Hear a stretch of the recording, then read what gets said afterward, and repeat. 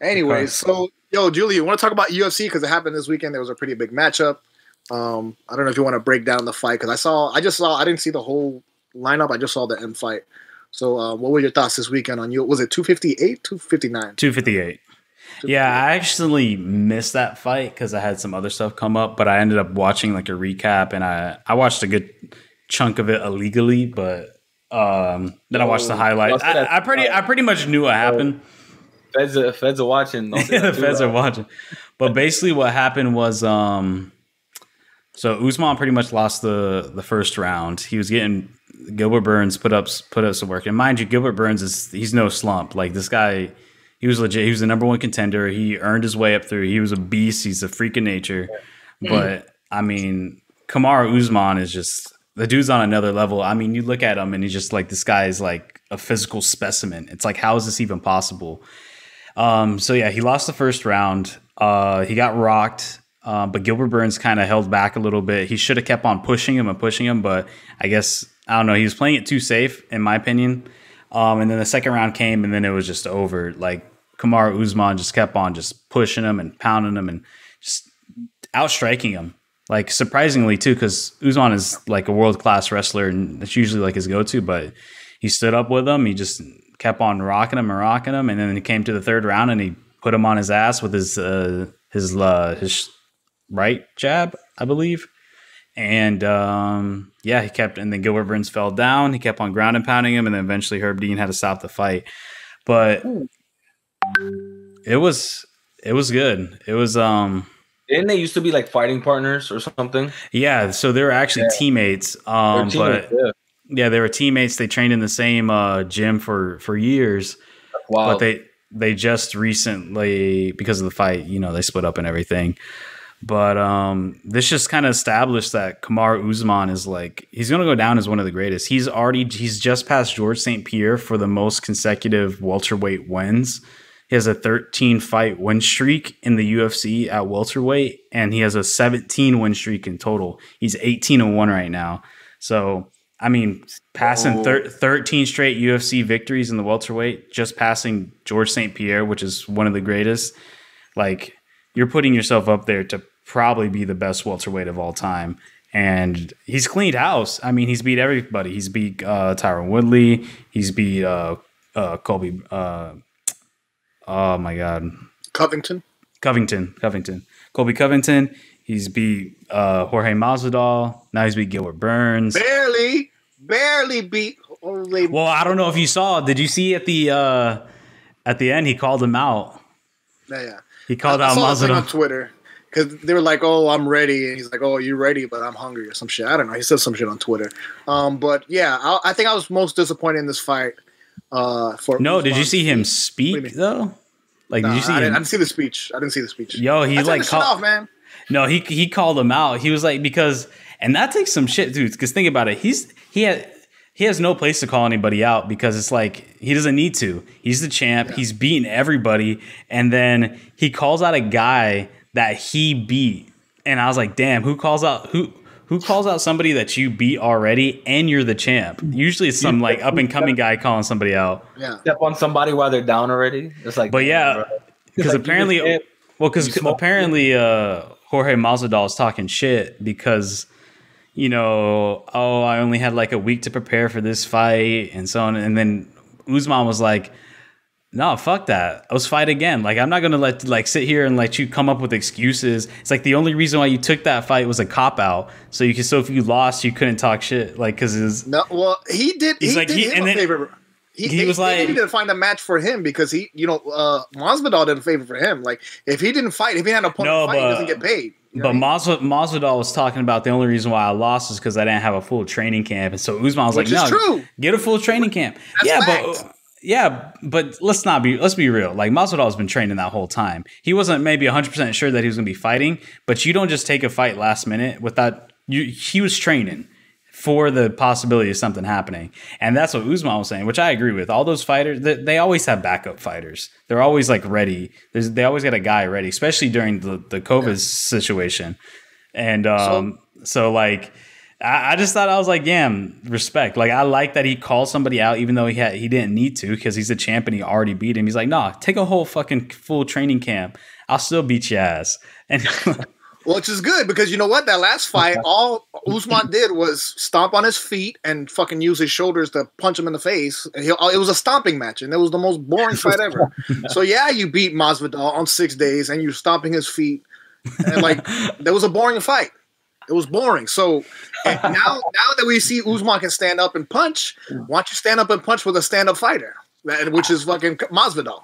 I mean, I like Masvidal, but like I think stylistically, I don't think he can handle Usman. Usman's too big because Masvidal fought at 155. There's no way in hell Kamaru Usman can even get down to 155. He probably struggles getting to 175.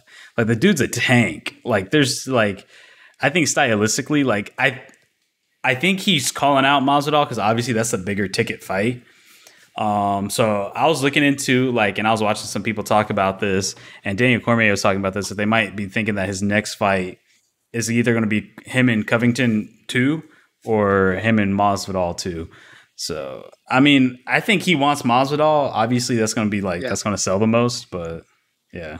So what do you think? Cause they were talking about Masvidal, you know, obviously his last fight, he lost on 6 days, whatever. And there's like, you know, Masvidal, I think for a little while, I don't know if I think I remember hearing him saying like he wanted to concede, like he wanted to fight somebody else to get back to the top.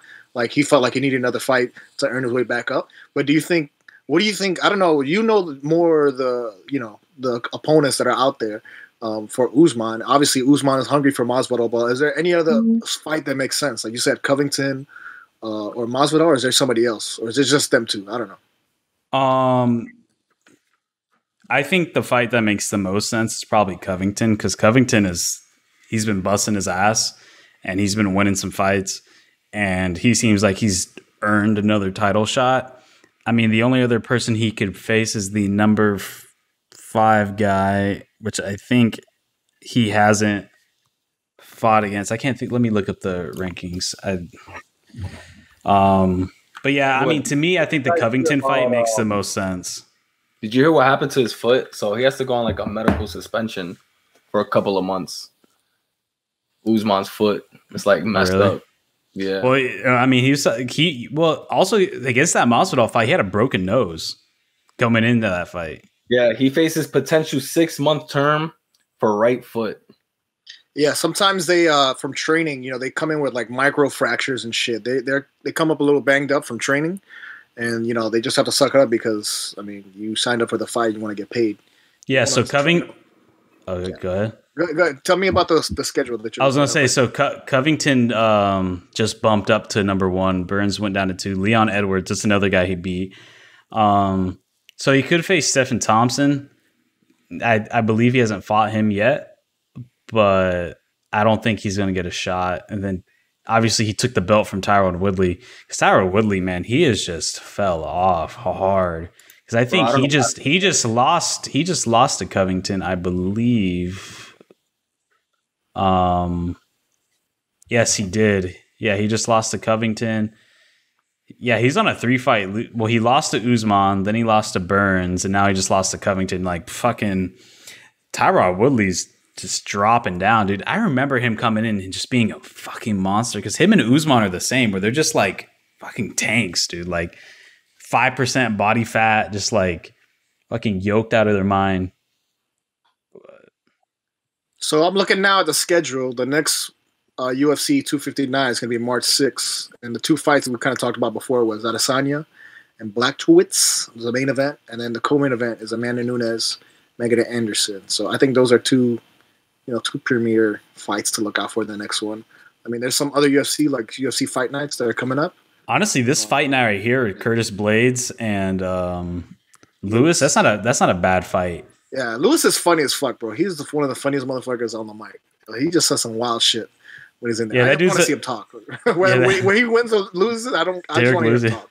Yeah, Gabe, so under this Usman article, there's 2 comments on there, and so it's about his like fracture or whatever's going on with his foot. Yeah. And somebody wrote, "It be all that damn foot stomping." For real. That's all he does, man. It's just so boring. And that's the thing with him going against Masvidal. So hopefully it's Covington, but that's the thing. Masvidal is not a great wrestler, and Usman went to college. He was a college wrestler, so his strength is on the ground or grappling up. While and he's just got size. So if we get to that fight, which I think we will after this Covington fight, if once they schedule it, whatever, that's going to be the thing to see. Is Usman going to stand up? If he's going to want to stand up or go to his strength, which is on the ground. So. But we'll see what they schedule. I'm sure we'll see Masvidal again. I don't know by the end of this year. We'll see. I don't know. He's fighting again, probably in the summer if I had to guess.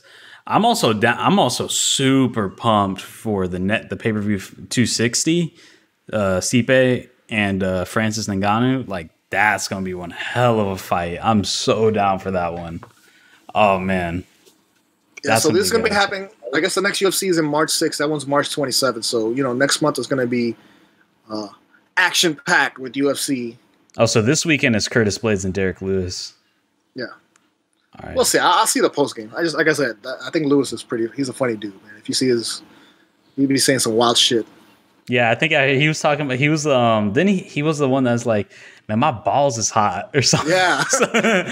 He's like, he was like in the post fight interview and he was saying like, man, my balls is hot. Like, that's really asked him, he's like, "Oh, what are you gonna do now?" He's like, "I'm gonna go home and have sex with my wife or some shit." Some shit like that. He's the underdog. I'm gonna eat a bucket of chicken and have sex with my wife. Or he says some shit like that, like some wild shit. He'd be like, "Okay, whatever." Yeah, I love guys like that. That's just so fucking funny. Like it adds so much to it. He's the underdog in that fight. Yeah, actually, he's kind of slow. He's kind of slow. Yeah. He's strong as fuck. He's a big ass dude. Don't get me wrong, but Curtis Blades has been on fire.